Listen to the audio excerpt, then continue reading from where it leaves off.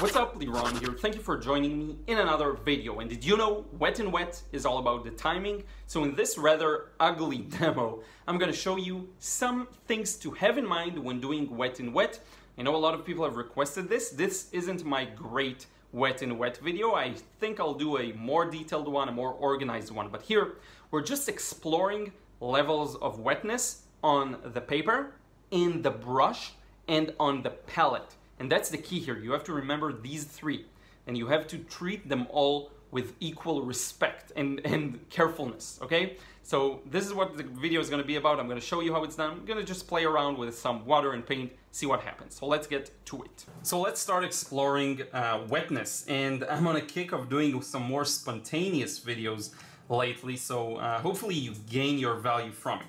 What you have to understand is that Wet n Wet has to do with a lot of different components. The first component is obviously the wet on the paper.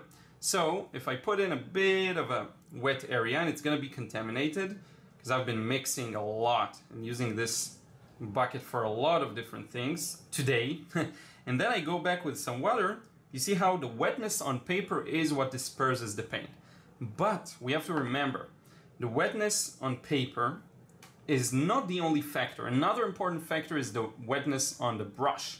It's the wetness on the palette. It's all of these things together.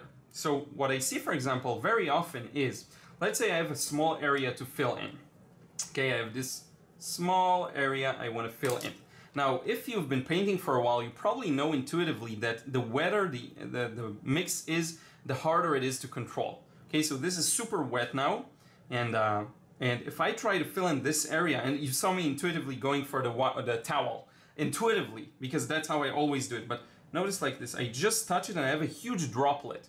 And how am I supposed to fill in this area accurately if I have so much water? Every small press of the brush really expands it, you see? And it's very hard to be accurate. It is possible because I'm experienced, but it is very hard, okay? I clean the brush and now I soak back in the extra moist. The wetter it is, it's harder to control. So one trick I can already give you right off the bat is if your brush is very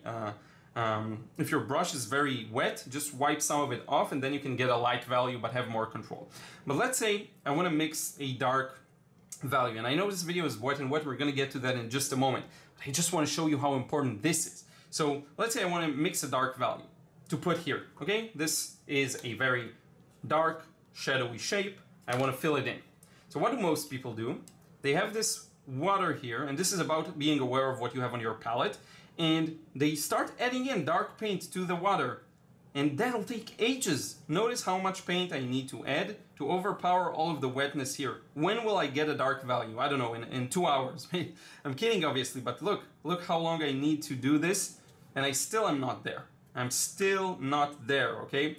Instead, what you do is you move into an open space that has nothing in it, no water, okay? At least no water. And you use that. You bring in the very thick paint and you do it here, for example, where there's no water at all, okay? You see this area is fairly dry. So I can just bring in the dry paint and put it here instead of battling against this huge pool. Another thing I like to do is, look at this. I'm cleaning the brush. I'm wiping off some of the paint, some of the water on it, but it's still moist. I don't know if you can see this with the light. I'm trying to get the angle, but hopefully you can tell it's a bit moist. Here we go. Okay. Now I'm just collecting, using this moisture, all of the dried paint. And this is actually going to give me a dark result, much faster than if I go to this well. Okay, so this is about being aware of what you have in your palette. Notice all of the dry paint here. I'm just picking it up with a damp brush. And you see how dark that is? And I didn't even have to try, okay? So just being aware of what you have on the palette is huge. Now let's talk about Wet n Wet. So I'm gonna use this water, and I'm gonna pre-wet an area. I haven't even filled that other shape, okay? So let's pre-wet this.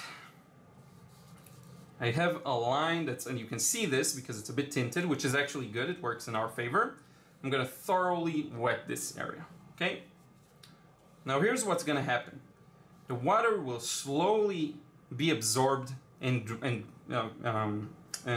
vaporize onto the air. I can lift if I want to with a dry brush, so I'm going to dry it and then lift. okay? But the water is going to slowly evaporate. So let's make a mark right now. Now let's see what happens. So I made a mark, okay? There is a bit of fading, as you can see, and hopefully I'll zoom in a bit digitally so you can see this. Now let's move on with our lives and do something else. I'm going to fill in this shape. But what you have to understand is while I do this, the rest of this starts drying off, okay? So what I got here is not what I'll get here in a few moments. This part has less water to begin with. So if I go again, you see how there's a bit less of a spread? I'm going to hold it up closer so you can see.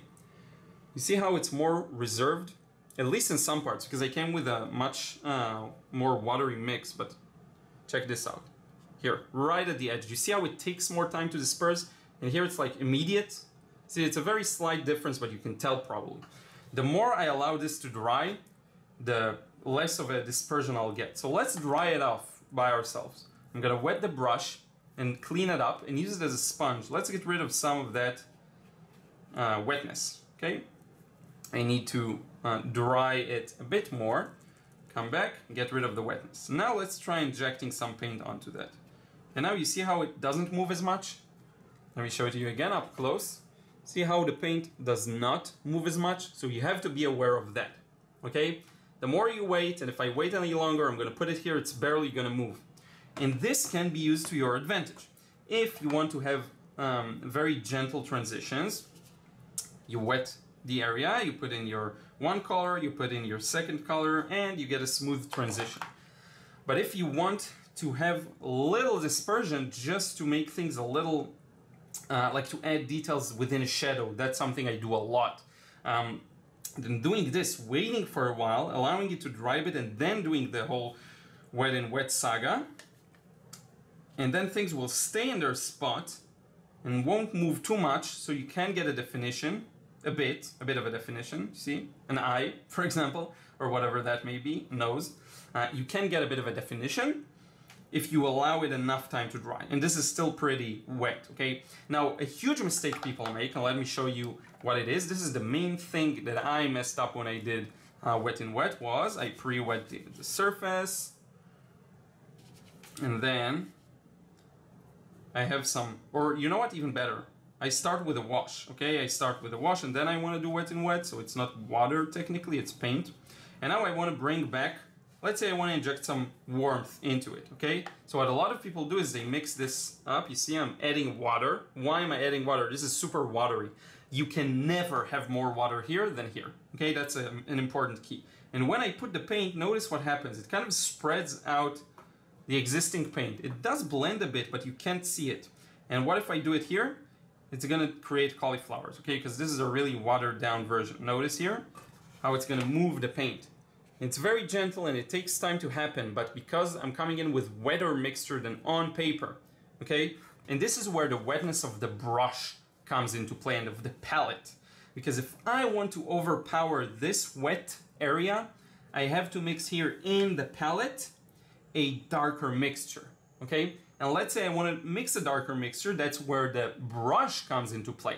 Let's say I dip it in the water and then immediately attempt to mix a very dark mixture. There's no way I'm gonna do that. Look at all the moist in the brush, you see? No way. So you wipe it, you dry it, you pick up whatever paint it is, and then you do this. See? And then you have more control, okay? And you have to spend some time doing this, and only this, okay? Just doing it, there's an eye, okay? Just did a random eye again.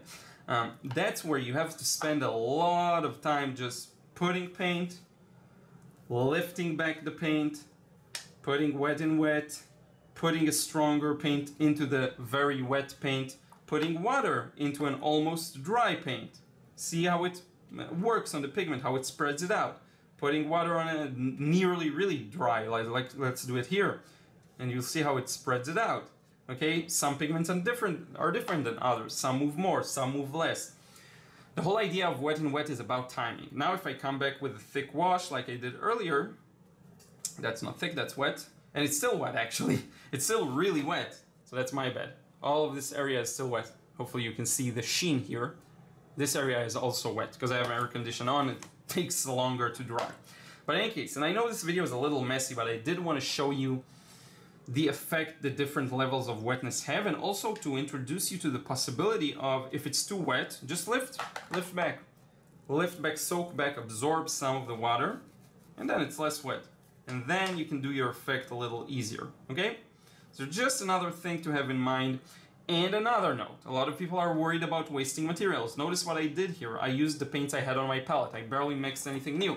If I wanted to do another demo, I'll use this section. See? So that's how you save colors. And not that I have to worry, I have a lot of paints actually, but that's how you save up art supplies. You don't use new ones all the time, you use whatever is on your palette. Which is why I'm a big proponent of mixing grays with the palette, starting a painting with what you have on the palette. I find it really fun, because you can get very interesting grays, and then if you want to tune up one color, for example, red, you just grab a bunch of red, and there we go, red, together with that gray, and it works out wonderfully, okay? Another thing you want to be aware of, by the way, is let's say you did a brush stroke, a brush mark, like this, and then you want it to blend into another one, so if you come back with, say, blue, you want to make sure you do it in the right timing to have maybe not too much movement, maybe just enough movement, okay? You have to have that in mind, the timing.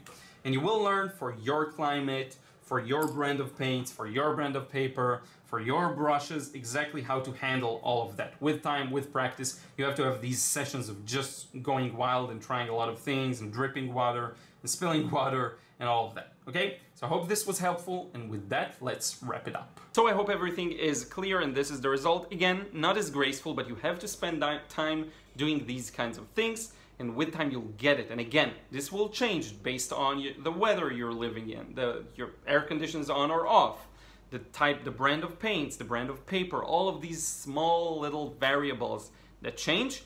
They're important to learn, and you learn it for your own art supplies, which is why I say bad or student grade art supplies aren't necessarily that bad. You just have to learn how to work with them, and you may find that you have more to work around, okay? But other than that, they can be great as well.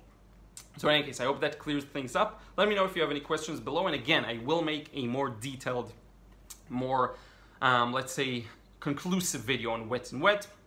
We're going to do some more experimentation. I feel like this is something I have to build up and figure out how I want to present in the best way possible. But I promise to get to it in the future. So thank you so much. I will see you again in the next one. Just wanted to remind you, I'm coming to New York for the entirety of October. So on the 1st up until the at least 20th, and then again on the 25th, 26th. So if you want a lesson with me, let me know. I'm going to leave contacts down below or anything you'll need. And I will talk to you again in another one real soon.